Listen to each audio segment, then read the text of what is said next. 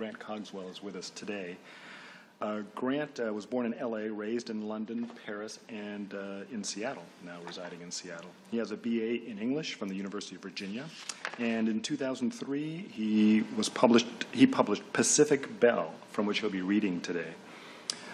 It's the first part of a three-part book-length poem called The Dream of the Cold War.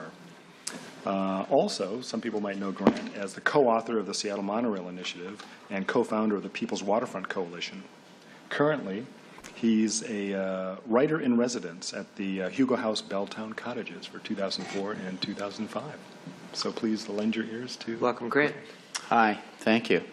Thanks for doing this. It's good to be in here with a poetic agenda rather than a political one. I'm going to read from Pacific Bell, which is the first part of that book-length poem, which is in this wonderful book, The Clear-Cut Future, published by Clear-Cut Press in Astoria, Oregon. It publishes a lot of great meta-regional authors. This begins sort of with some public transit topics, but soon moves to something suitably vague. The 7 articulated squeaks downhill and south to Rainier Beach. It is both local and long distance. And the ones who stay the longest, while errand riders come and go, sit facing forward in ranks of 4, kaleidoscoping their single face. All one voice, silent as you debark.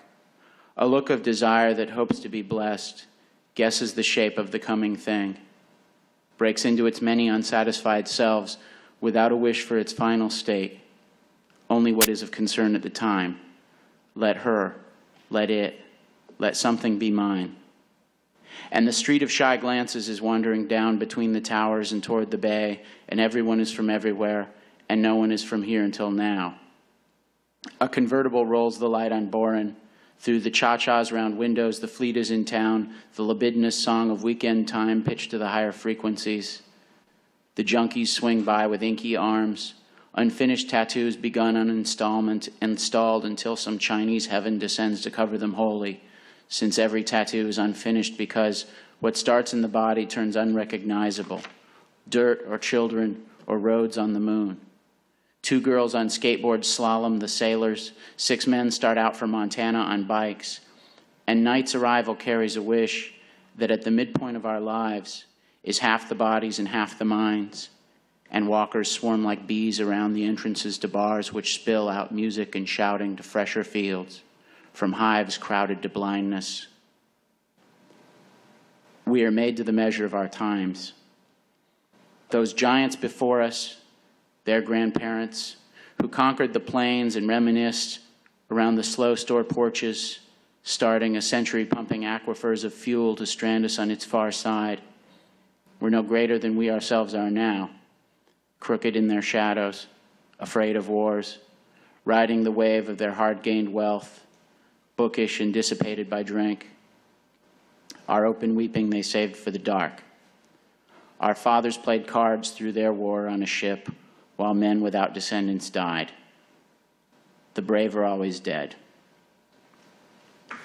In the shaded cross-hatching of sundown, the blocks are telescoped, and the width of the street to the bay is shown. For every loss, there is a corresponding gain. Our forebears left the narrow box houses, this grid of streets, as these recalled their difficult times in which they had struggled and not known if anyone ever would love them. At twilight, a high jet streak scars light on the edge of space, and the reservoir grows dark. We're freer in a place where clouds move through like paper boats, across a clear basin filled from a tap, as if in the wind the traces left of who we never wanted to be were all washed eastward on the distance. Remember a day in the moat-lit car, the old turning signal like a clock, marking the waste, the sprawl of our lives. Out of all that, some force had to rise. It's you, checking into an old motel, wielding a wallet fat with grief, transporting the colors long after dark of a personal Christ deep into the wild. Thank you. Thank you. Today, we're happy to have Bryan Miller here. Bryan holds a bachelor's degree in creative writing from Seattle University, and he has been a freelance writer for Sun Magazine and a frequent contributor to poems and short stories to Fragments literary journal. While working in Zambia in 2001, he wrote several case studies that were produced as a documentary for British Television Channel 4, and are now taught in graduate lectures at the London School of Economics. So, ladies and gentlemen, please lend your ears to Bryan Miller. Hello. Good afternoon, everyone. Thank you for the opportunity. Nick, I think it's a great idea. This series is a great idea. I think every meeting should start with a poem, if at all possible. I'm going to read two short poems today, both of which are part of a longer series of poems, which I wrote about losing someone very close to me. Loss is something that a lot of people are dealing with right now in the world, across the world, so it feels appropriate to be reading these poems today. The first poem is in two parts. The shift is pretty clear and doesn't really matter anyway. It's called September Evening on the Porch with a Lover After a Funeral. A cold drop just now on your palm marks the first moment of autumn. Lavender, thick as a corn cob or a farmer's wrist, swings safely in the new rain. Quiet sneaks out from behind its curtain. Where will you be when you're old as these evergreens and pressing down on the brown armrest of an old chair? Where will you be when I'm gone? The full moon sleeps behind a seamless cloud. It didn't actually happen like that. After the funeral, alone, I drove to a Chinese restaurant and sat at a long table with relatives who spoke without knowing what to say. I drank from a glass of diamonds, half listened to the silence in my own mouth, and imagined how much being in love might have made the moment different. Light wind, back of a house with a big square yard, brown eyes pleading back at mine, frightened also at the darkness behind the fractured clouds. Thank you. The second poem I'm going to read is called Hymnal. It's also, it's a bit shorter than the first. Hymnal as in a book of hymns that you would find in a church. This poem is about the night back in 2001 when my mother passed away. One of the things that we realize in these experiences of loss is that loss is about grief, but it's also very much about love. Hymnal. There are voices singing in the house on the corner and a baby crying. In this house, we sit with you and you wait to die. Outside, fog lifts, stars everywhere, bright and far. In the change that comes tonight, let your hand be held. Let us whisper to you what you always told. The earth wraps around us, wraps around you no matter, like a hymn. Thank you. Mary Whitechester started writing in 1996 and studied at Shoreline Community College, and really is just one of those people that comes along whose language has a force and a weight that makes her really stand out. So she's been published in the Spindrift Journal, where one of the poems she'll be reading today, Collateral Patriotism, was printed last year, and also she's going to be reading a poem called The Farmhouse and another one called Leave Taking. So this is Mary Whitechester. Thanks, Grant. The farmhouse. Lightning strikes the old wooden shed, which groans, resigned to its slow trip toward the earth and oblivion. Spiny tufted field grasses ignite through the hollow and over a rise to who knows where. Inside a white farmhouse, the woman slides her thick-crusted pie onto the windowsill. She glances out the window, touches a fingertip to the glass. Perhaps this year the grass fire will not threaten the white house, the innocent barn. She faces the window, one more person staking her life on the skin of this earth.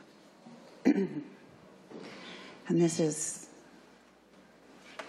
the leave taking. In the flaxen slant of light, she leaves for good down a quiet road. Cruel she should travel alone, given it all. Feudal doctors, the pleasant, helpless social worker, dementia medication that worked for a while, occupational therapy given to hands like birds already flown away, daughters with collapsed faces.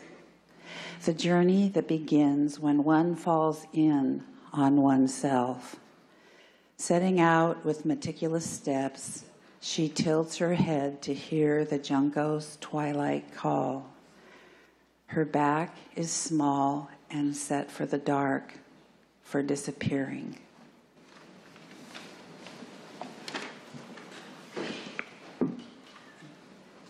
This is collateral patriotism. The old woman resembles firewood. Her left arm is extended forever, bent at the elbow. One finger points vacantly, but where are the accused? Her body has been transformed into brown wooden sinew by some bomb or abomination. 5 feet away, a baby rests, covered with dirt and weeds. His dead eyes are open, fledgling out of the nest. 4 of his fingers are missing. One small leg is bent behind his back. Firebomb, missile-torched village, witch terror. In lofty carpeted rooms, decisions are vomited out that will turn human beings into wood. A piece of cloth waves from a stick. We go deadly blind. Thank you. Today's poet is Sarah Mangold, and she received an MFA from San Francisco State University. Her first book, Household Mechanics, which was published by New Issues in 2002, was selected by C.D. Wright for the New Issues Poetry Prize. Other books include 2 chapbooks, Boxer Rebellion, which came out from Gong in 2004, and Blood Substitutes, which came out from Poets and Poets Press in 1998. Both of those are available at Open Books and Elliott Bay Book Company if your curiosity is piqued by this poem today. She is the recipient of an Individual Artist Award from the Seattle Arts Commission and a MacDowell Colony Fellowship, and she is the publisher and editor of Bird Dog, a journal of innovative writing and art, and she'll be reading her poem, Boxer Rebellion, and I give you Sarah Mangold. Thanks for having me. This piece is based on a transcript of an oral history my great-grandmother did with the U.S. Naval Institute about her life in China with her children during the early 1900s. So it's a combination of historic facts, mismemory, family stories, and typographical errors within the transcript. So, Boxer Rebellion. 1900, 1910s, 1912, 1913, 1919, 1920 to 1940s, 1920s, 1922, 1925, 1930s, 1935, 1937, Abroad Academy activities after allowed, Alone Among Ancestors, and Annapolis, Maryland, as at away back, Battleship B because bedroom born, Boxer Rebellion buff, by Captain Philip R. Alger, Captain Roy C. Smith III, USNR, Charleston, Childhood, Children, China. Chinaman, climate, comet, command, Commander Smith, commanding, courts, cousin, dates, death, December. Demerits, description, dinners, drinking during duty, early 1900s, early 1930s, educated, education, elaborate experiences. Families, Far East, father, February 1912, flu epidemic, food for formal, friends, from future, Georgia. USS BB-15, guest habits, Hawaii, he, health reasons, health, her, his, home, housing, husband ill, in, initially, institute is junior, June 1925 to February 1928. Kenneth Whitting's lack, late 1920s, leave, Lieutenant Commander Smith, liquor, Louisa Smith Barnard, love, Luckenbach, map, Mary. Alger, Mary Smith Staley, mathematics, meals, meats, Memphis, merchant ship, mid-1920s, mid-1930s, midshipmen, military benefits and privileges, moves, Mrs. Smith, music, Naval Academy, Naval War College, navigator, Navy, Newport, Rhode Island, NOAA, USS DD 343, NOAA, not, of officers, Oglala, Pacific area, Panama. Parents, participation, parties, physical fitness, picked, powder monkey, predicts, private, professor, prohibition, proximity, public schools, RADM. Wilson ranking receives, recollections, rejected, relative, resigns, retirement, resolve, running, rushes. Scares Mrs. Smith by sneaking on train to Baltimore as young child. As child, takes bones as souvenir from Philippine burial cave. Education, retirement, Roy Smith III, serves as a powder monkey at Nanking in 1927. Schooling, C, secretary, treasurer, sent. Served, service, Shanghai, she, sister, Smith, Commander Roy C. Jr., USN, retired, USNA, 1910. Smith, Mary, Taylor Alger Smith, Montgomery M., social. South Carolina, state, station, stays, submarine, superintendent, support, taken, takes, tells, that, the, to her brother's chagrin, dates his company commander in the early 1930s. Breaks her arm as a child in Shanghai in the mid-1920s. Meets third husband in Newport after World War II. Appearance causes stir in Panama in the early 30s. Education, torpedo town. Translates, typhoon, U.S., uncomfortable, undesirable, unhappy. Up, USN, USNA, 1880. USS King, was, when, while, wife, with wives. Word, World I, World War I, World War II. Thanks. Thank you. Welcome to the Public Safety, Civil Rights and Arts Committee. And Johnny, would you go ahead? Yeah, sure. Thanks a lot. Can you guys all hear me with this microphone? Gosh, I was thinking on my way down here that poets and politicians aren't all that different. Percy Shelley said that poets were the unacknowledged legislators of the world. What he failed to mention, of course, was that poets are also the unpaid legislators of the world. And so I don't think you guys are the right people. Maybe you're not in charge of this, but if you could fund the literary arts, I would appreciate it. See what we can do. Okay. And so this is a poem that is in Pontoon number 6, if anyone's interested, which is a great anthology of Washington State poets that comes out once a year. And it's about something, I guess it's about public safety. It's about gambling. And it's called At Emerald Downs, an old man rips apart his betting slip and lets the pieces flutter in the breeze. He must have come from Central Casting in his green plaid jacket and his chartreuse trousers. He must have left a wife and family for that macanudo and a racket sure to pay his daughter's mortgage. She must be waiting in a motel by the airport. She must be watching Animal Planet, considering reservations to a place like Venezuela. She must not know her father backed a long shot. His nag ate dust behind those 7 other horses. She must know nothing of this. He lost the money he made, snaking hair from other people's plumbing. On television, she watches a monkey ride a Doberman across the fast track of its owner's yard. She wonders who changes the monkey's diaper, this hairy creature so unlike her father, so unlike a tiny plumber. When the monkey grips the dog's collar with his ankles, she must think she would enjoy a pet like that. But no one ever asked her what she might enjoy. Those stranger things have happened, stranger than her father losing paychecks on the ponies, stranger than her dreams of watermelon margaritas, of making love with Robert Redford as Waldo Pepper on a Sopwith camel's paper wing. In the morning, he will ask her how she best enjoys her omelet. With his finger in a silk scarf, he will trace her cheekbones. He will call her lovely and propose she consider the flapper's role in his upcoming feature. Stranger things have happened. Stranger things have happened in a motel by the airport, watching Animal Planet. If she was at the racetrack, she could see her father tearing up these slips of paper. But the old man is alone here, and he tramples his cigar butt on the blacktop.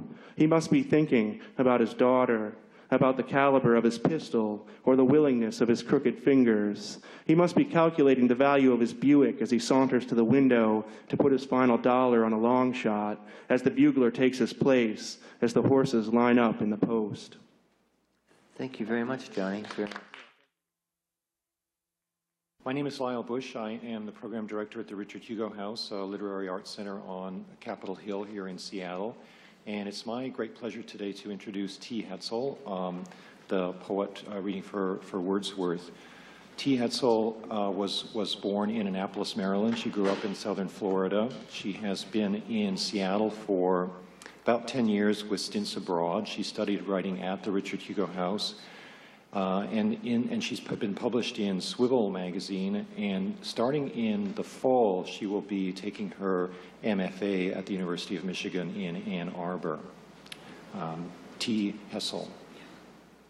Thank you, Lyle. Ideas about luck. I am not an American Indian. Jim Welsh, Blackfeet, carried a touchstone in his pocket every day, his widow Lois said. She brought it to his wake. We invited friends and the public. The stone was put behind glass. It is worn away by his rubs for luck and his touches without thought. I cannot tell what the figure used to be. Maybe a badger? I cannot see the spirit inside it.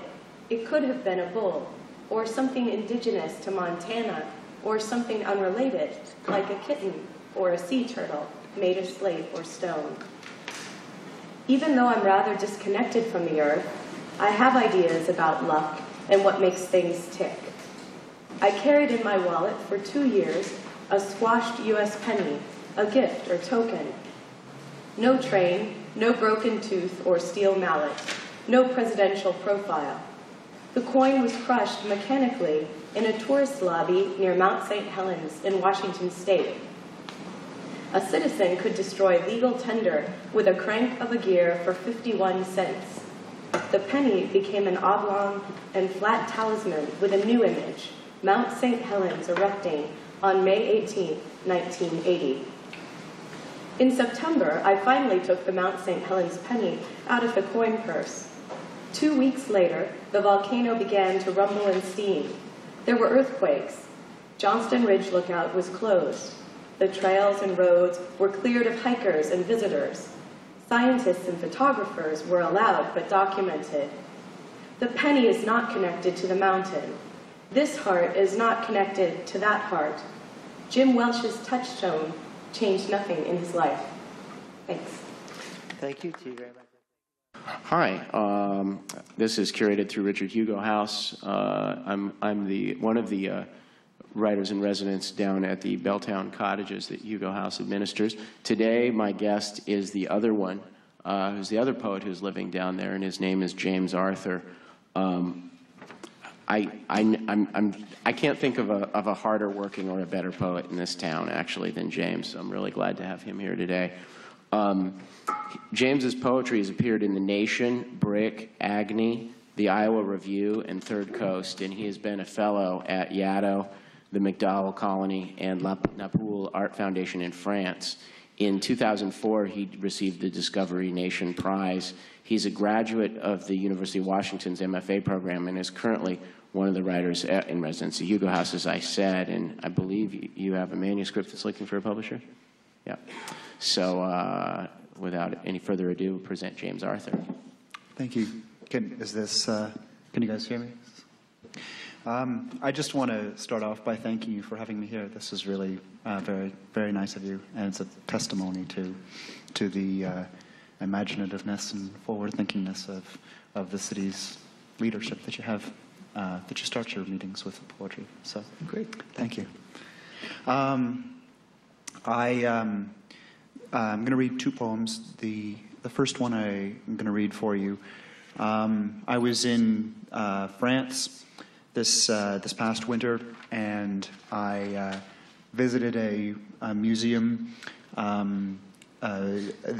Musée Picasso and a Musée Matisse, and both of them had photographic exhibits about the lives of the two painters in question, and it was funny to see the both painters as old men photographed in these exhibits. The Matisse, as an old man, was a very dapper and kind of distinguished-looking old man with a neatly trimmed goatee and a tie and a coat. And it was quite famous for having had a very wild youth. Picasso, on the other hand, Picasso seemed to have, as he grew older, had younger and younger girlfriends. And it was funny to look at the lives of these two painters and think of these as being two ways one could live one's life. Growing old gracefully or trying to hold on to one's youth. So I sort of thought about both of these writers when I wrote this poem. It's called The Death of the Painter. At the end of his life, he had money and attention, and certain towns were known in connection to his name. He was fastidious and wore a tie, was photographed buying brushes with a bird. Under the subtropical sky, he forgave the things long done. He hardly saw his children. By habit, was self-absorbed. His atelier was sacrosanct, with the ocean for a view. When he painted, it was descent and descent and descent from the cross. And when he died, his late life love wept from another room. The sepulchre was simple and was all he really knew. And the second poem I'm going to read, I'm not going to introduce. It's just called The Sympathy of Angels. Being of tragic bent, we incline to the unlikely future and the fated past. But we see you. We see how tired you are as you lean on your rifle or your shovel. We see that. We see the fired shells and the head they went into, and we also are shells, we glorious, unmathematical angels. Equally to all men, we have nothing to say. Go on, lay us by your ear. We work the pollen engine. We are salvation's weathermen, and what great false predictors we are. We serve a monarch in a silk sarcophagus and are buried in secret graves. Thank you. Thank you very much, James. Very pleasant.